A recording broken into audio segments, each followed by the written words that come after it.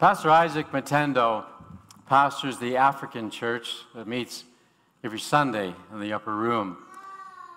And Pastor Isaac's going to come at this time and share about his trip, and also Murray Headley's going to come with him, and I feel left out because they both have matching. They're at the back. Come on up there, young fellows. They have matching shirts. Where's mine? Let's give them a hand clap as they come to share today. Thank you so much for agreeing. I know you're tired, but I know you're ready. Which one's going first? My shirt's in the mail. Is this close enough, Jerry? Close enough? Okay, first thing I'd like to do is, I know you're all in a big inquiry to who's who up here. So I know that we're dressed the same and we look identical, but this is Pastor Isaac and I'm Murray. So get that out of the way. Okay, we'll start with the first picture. Now, after a long, long flight, we did manage to touch down in Zambia, and that was a very welcome sight to see that. It's a tremendously long plane ride over there. Next. Now, first thing that the congregation did when we went to Pastor Isaac's building site for the church was they pinned one of these VIP badges on me. I never had one of these on me in my life, and it was, it was just from that point on, at times it was almost embarrassing how they treated me. It was just unbelievable how they looked after me. And I just can't say enough for them. Next. Now, I had to sneak this one in because everybody was wanting to know what kind of food we eat in Africa. And as you can see, there's lots of fruits and potatoes and beef, and it was just excellent food, healthy food, and lots of it, right? Yeah. Okay, next. Yeah, now, I don't know if you can pick me out in this one or not. But this is the pastors and the organizers of the assembly. We're kind of up on the stage there, and each one of those usually does a speaking session. And the one particular Sunday that we started the assembly, Pastor Isaac said, this may go a little longer than your hour and a half or whatever you have at Brandon. We started at 9 in the morning and we left at 7 at night. And I said, yeah, that was a little longer. Different thing. Okay, next. Okay, this is just, this more or less shows the foundation of the new church that they have got poured, and it doesn't really show the size of it there, but it's going to be a huge building. Very nice. I saw the finished architectural drawing. It's going to be a beautiful building. So it's well underway, and we're just waiting for the finish of it. But it is well underway. Next. Now this little guy here, he liked to dance. It didn't matter where you saw him or what was going on, he had to dance. So I got a picture of him dancing, but you know what I noticed was that the whole congregation were, upbeat and wanted to dance and wanted to be very, very friendly. And and I just thought for a minute, what the heck have they got? And then in about 2 seconds later, I said, I know what they got. They got Jesus, and they just are a happy bunch. Next. This is a ladies' choir that was brought in. You can't really see the dresses and uniforms they have on, but they were very, very well dressed, and they had the most beautiful voices when they were singing. It was just something to listen to. Next. Now, this is the bishop from Kenya. He was brought in. He was the guest speaker for the assembly. And him and I really bonded, and we had some very, very deep conversations. And he was just a tremendous speaker, and he's just a great man. Next. Now, this was laid. This is the cornerstone, the assembly stone that was laid while we were there, and it was painted while we were there. They had a dedication ceremony for the church. There were some dignitaries, and so that was kind of neat to see. Next. Now, this is just, I think these are just some children here that are getting kind of instructions for their next show that they're going to put on. There was, it was just continually, there would be speeches, and then there would be singing, and there'd be celebrations, and it just went on continually. It was really awesome. Next. Now, this is where my baptism took place. I got baptized when I was over in Africa. And standing up there, I was saying a prayer that I hoped the water was warm. And that prayer went unanswered because it was cold. But we got it done, and I thank you, Pastor Isaac, for that event. It was really heart-moving. Next. Now, here's my favorite one here. You get these young kids. They just they would do anything, to get in a picture, or they would do anything. If you ask them to help do anything, they're more than willing to do whatever. And they're the future messengers of the word, and they're just such well-behaved, sweet kids. Next. Now this little guy here, he followed around. He wanted to be on every picture. It didn't matter where you were, and if you're here and he moved here, then he'd keep moving around until. So finally, I took a picture of him, but he was just a picture nut. Next. Now I want to take this one because that gentleman in the middle there in the white sports coat, he was my driver and my tour guide, and he just took me everywhere. He picked me up every morning at my lodge, and he would take me over to the church site, and he was explaining the life of Africa and how things were laid out, and the poverty ends of it, and he was just a tremendous help. Next. Here I am back to the food. Doesn't that make you look hungry? The food was just phenomenal, and Pastor Isaac made sure you had to eat it. Next. Yeah, there's another one of the food here. It was just delicious stuff.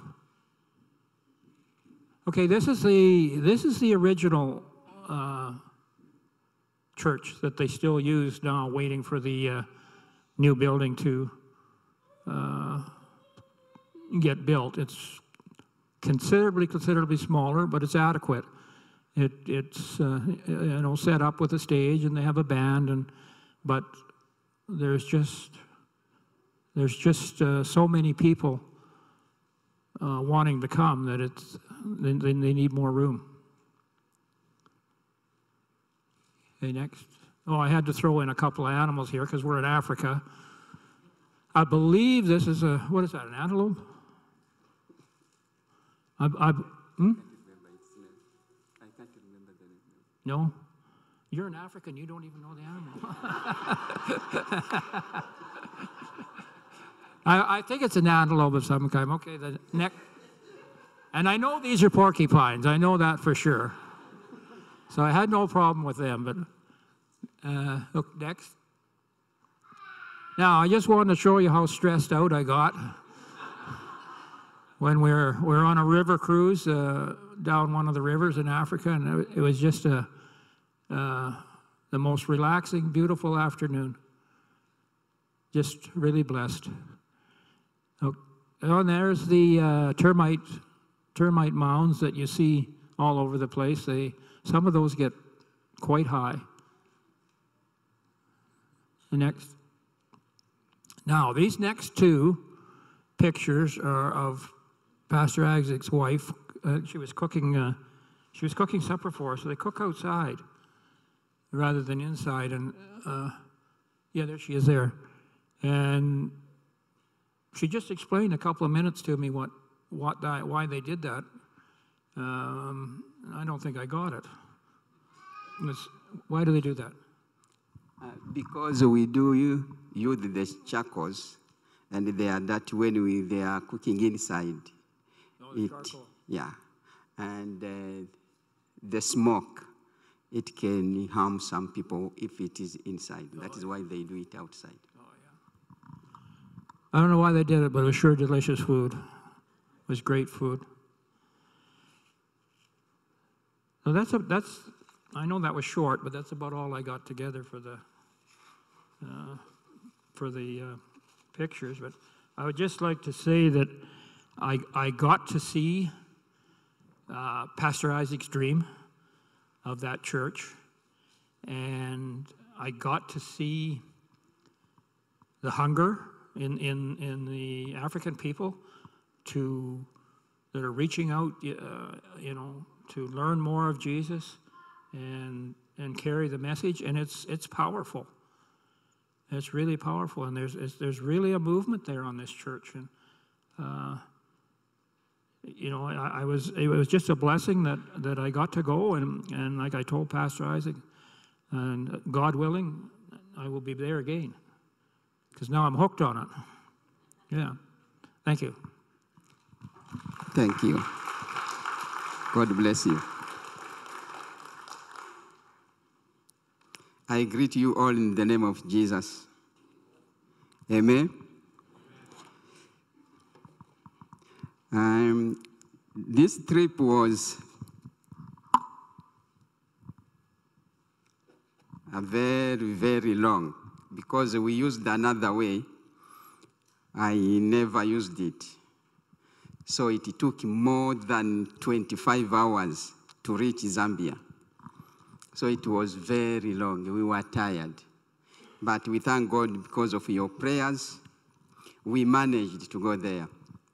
We left here in Brandon 21st of July, and then 1st of August, we were there, and the seminar has already begun. And the third, as you saw in the picture, we were having the laying of the foundation with the former General Superintendent of our denomination, Assemblies of God in Zambia. Wednesday, the 7th, we had a baptism, as you saw. We baptized the 3 people with Brother Murray. And Sunday, the 11th, it was very, very, very long and very tough because we come together at the church. That church I left in Zambia, we opened another branch, and another church comes together after three months.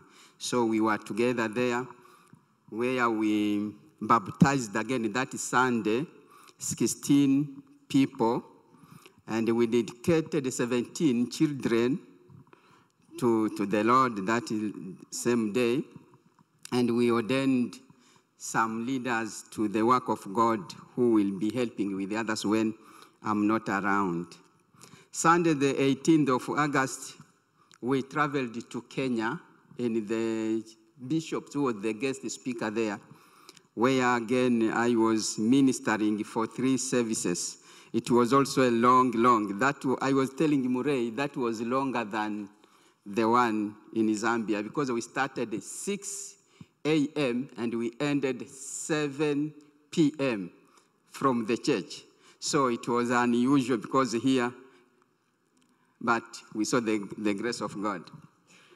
Sunday, 25 of August, we were back in Zambia, and I was busy again doing some services. We had a couple meetings. We had a pledging for the building where we contributed 4,800 US dollar for the work of God. Sorry, 7,650 US dollar for that work. And Monday, we had, I was preaching to the youth,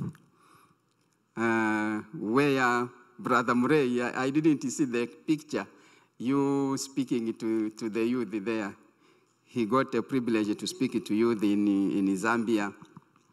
And Monday 12th, I was preaching again to the ladies and to the men of that church. It was a very, very heavy time to me this time, because last year I didn't go, so I found many things waiting for me there to do. And we managed to do that also because of you people of Calvary and Pastor Gary to accept supporting us. May God bless you. Our church in Zambia was very, very glad, and they sent their greetings and their thanksgiving for your support. God bless you. Amen. Hallelujah.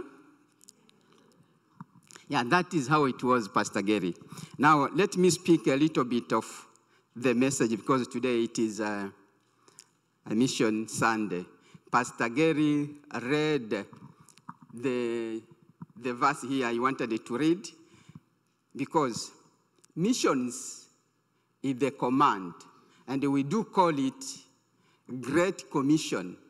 God commissioned, Jesus commissioned each and every one of us to go and preach the word of God.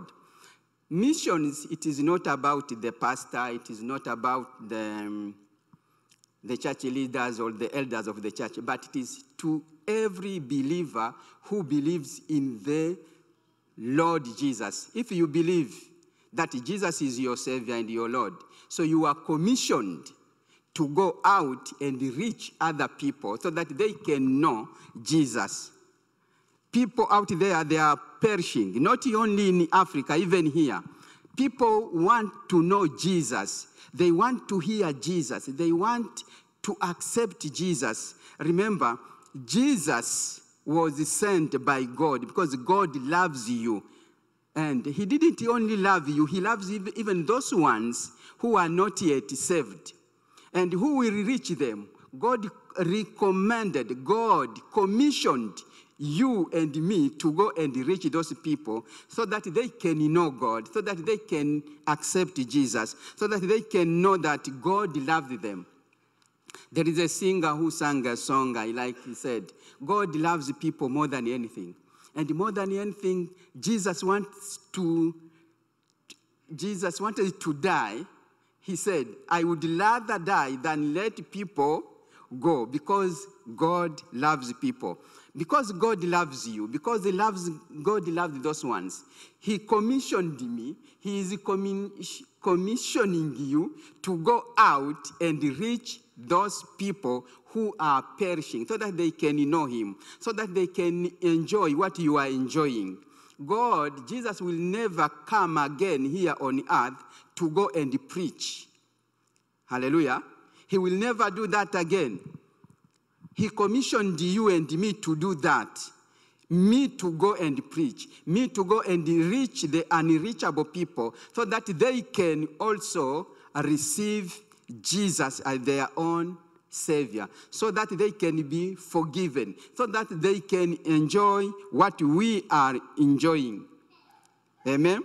That is the reason you are commissioned. And who is going to tell those people? I said it is you and it is me. In the book of Romans chapter 10, I'm going to read there. Chapter 10 of Romans, verse 13. The Bible tells me, Romans chapter 10, verse 13 to 15. I read. For everyone who calls on the name of the Lord will be saved. How then can they call on the one they have not believed in? And how can they believe in the one of whom they have not heard? And how can they hear without someone preaching to them? And how can they preach unless they are sent? As it is written, how beautiful are the feet of those who bring good news. Amen? So, people are there waiting to know Jesus, because each and everyone who called upon the name of Jesus, it doesn't matter which kind of problem you are going through. When you call upon the name of Jesus, you will be saved. I had an example in 1991 in Burundi. They were a war in Burundi, and I was in that country at that time. And people, they are killing each other themselves. They are killing each other. And now in the area where it is only Muslims inside, and one of the Muslims was hiding himself under his roof, in between the goats. He was the farmer, he had the goats. And then he was about to be killed. But he said, I heard people saying if someone can call upon the name of Jesus, he can be saved. And then where he was hiding himself under there, he kneeled down and then he called upon Jesus. And the people were looking for him. So in one way or another, Jesus covered him by his blood, and they couldn't kill him. When he came out there, he accepted Jesus as his Lord and his Savior. And he was giving that testimony, how he called the name of Jesus and how he received that, how he was saved from being killed. So people are waiting there outside to call upon Jesus. But how can they call upon Jesus and they never hear about him? There should be people who will go outside there and tell those people about Jesus, that if you call upon Jesus, you will be saved. It doesn't matter what problem you are passing through. It doesn't matter what kind of situation you are in. Just call upon his name, you will be saved. Amen? And for you to call upon his name, you should believe in that person or that Jesus. Now, for them to believe in him, some people should be there to tell them that Jesus is able to save you, is able to forgive you, is able to pardon your sins. It doesn't matter how big and how bad they are. As we read in the book of Isaiah 1:18, he says, come, let us reason together. It doesn't matter how bad your sins are. I am ready to forgive you and to make you as clean as snow. Hallelujah. So people should be there to preach. That is how you and me comes in to go there. Each and everyone in this congregation, I like the way you are supporting. We have this, and Pastor Gary read, and I saw in the screen here, those people you are supporting. That mom goes, last year, you went to Syria. She goes to Syria. There is another lady here who goes to Nigeria, to Kenya, and another one to Zambia, to Zambia, to Uganda. They are sent, they are willing, they are ready to go. But if you are not ready to go, because of one reason or another, but you still have an opportunity to serve God. If you are not ready because of the physical or another problem, but you still have the knees to kneel down and pray for the missions. Hallelujah. It doesn't mean only going. We need people who will go outside there, and we need people who will support financially, and we need people who will pray. Each and everyone must be involved in the missions. And when we are doing that, we are fulfilling the great mission of our Lord Jesus Christ. And this is our prayer, and this is the prayer of this church that he has been doing, and this is what Pastor Gary has been emphasizing on, to go out and reach people so that we can fulfill our God's commission. It is our duty, it is my duty to preach and to let people know about God. May God bless you as we all fulfill this great calling to our Lord Jesus Christ. Amen. Pastor Gary.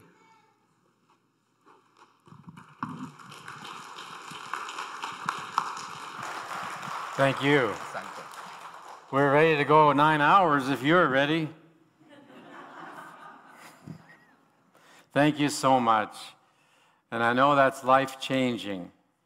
For Murray Headley to go is life-changing, I know, to see what God is doing in other parts of the world. And for Pastor Isaac, too, thank you for your willingness to go and to serve God. And I believe you took your vacation and went over there to minister for the Lord. And lots of fruit left behind, lots of seeds sown. And I want each one of you to know that you had a part to play in that.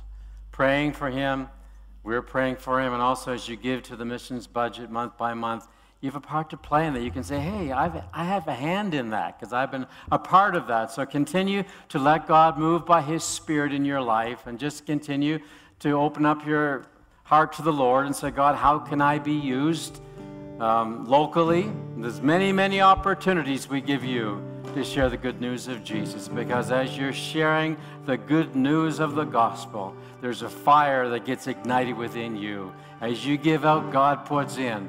And you want a bigger flame? Give out more. Talk more about Jesus. Be involved in ministry, and God will put a bigger flame in your heart and a bigger smile on your face. Let's stand together, and as we close in prayer this morning, if you would like to receive ministry, you want someone to pray for you, then we invite you just to come to the front, and that way you'll identify yourself, and we'd be glad to minister to you, whatever your need might be. Let's sing a song, and then we'll close in prayer.